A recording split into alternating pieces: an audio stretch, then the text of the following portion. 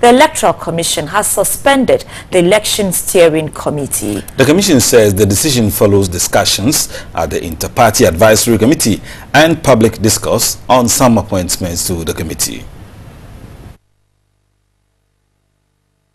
At the Inter-Party Advisory Committee meeting in Accra, the issue of the steering committee, its composition and duties were raised. The campaign manager of the NPP, Mark Menu, indicated the steering committee is of no importance to the electoral process.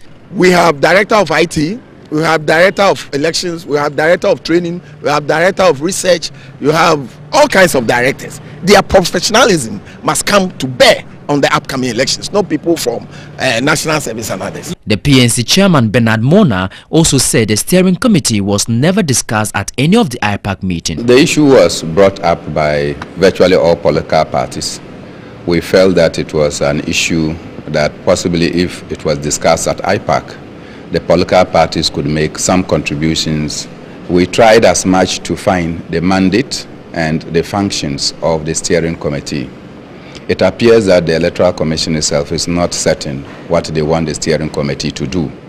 The director of elections for the ruling NDC, Samuel Ofosu Ampofo, reacted to the views of some opposition groups that the party had a hand in the formation of the steering committee. They admitted that this is a committee that was set up. They wrote to institutions and asked for institutional representation, and for that matter, the name of NDC does not come in at any time at all. And for that matter, if institutions have brought up their people and people have challenges with the name that they have brought, you do not need to rope the NDC into it. Other issues discussed at the IPAC meeting were the limited registration and the manual voter verification. Verification of a manual system of voting, and the Electoral Commission is going to give us a framework which we shall discuss at the other IPAC meeting to draw conclusion on. Another LI is in Parliament. When it is passed, that law replaces the LI and then the old one, and then the Electoral Commission will come out as to the form that the limited registration will take. The steering committee will feature prominently